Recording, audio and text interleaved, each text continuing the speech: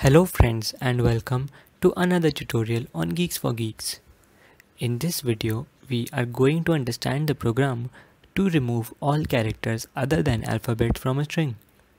First, let us take some examples. Given a string consisting of alphabets and other characters, we have to remove all the characters other than the alphabets and print the string formed. Next, let us have a look at the approach.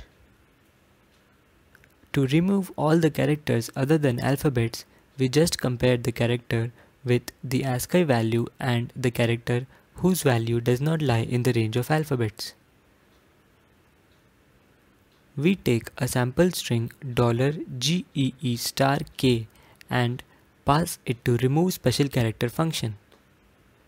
Now, in the remove special character function, we run a for loop from .size. So first I will be 0 and s at index 0 is the dollar symbol. Since dollar lies outside the ASCII range of upper or lower alphabets, the if condition gets satisfied and we erase one character from index 0, so dollar will be erased. Then we decrement I, so I will be -1. We continue with the for loop, and since for every iteration in the for loop I is incremented by 1, I will now be -1 plus 1, that is 0. S at 0 is the letter capital G. Since it is an alphabet, it lies in the ASCII range of capital A to capital Z. Hence, the if condition doesn't get satisfied. And we continue with the for loop. So now I will be 1 and S at index 1 is E. Since it is an alphabet, the if condition doesn't get satisfied and I will be 2. Again, S at index 2 is an alphabet, so the if condition doesn't get satisfied and we continue with the for loop. Now I will be 3 and S at index 3 is asterisk.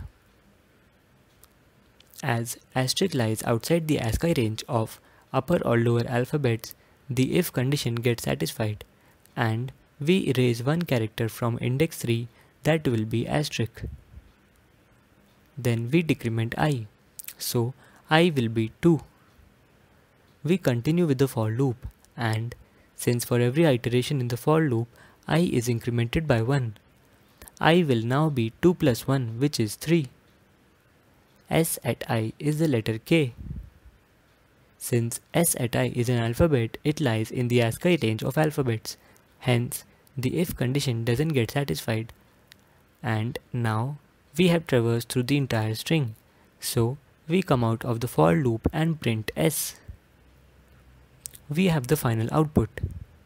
With this, we come to an end of this tutorial. For any doubts or suggestions, please leave them in the comment section below. Thank you for watching.